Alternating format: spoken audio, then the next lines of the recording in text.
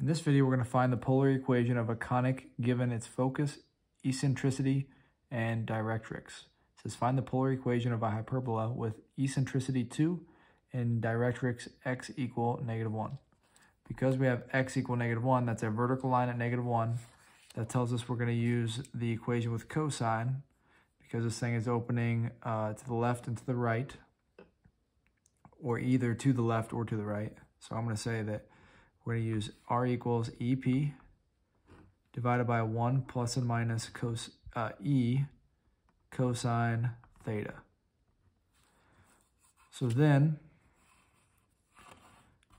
I know that e is equal to 2, and my directrix is x equal -1, which means the p value here would be 1 because I'm 1 to the left of the pole. So p is equal to 1.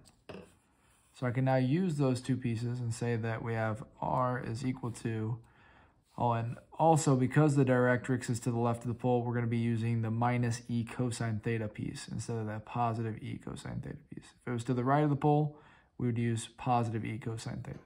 So we have EP, so 2 times p, which is 1, over 1 minus 2 cosine theta.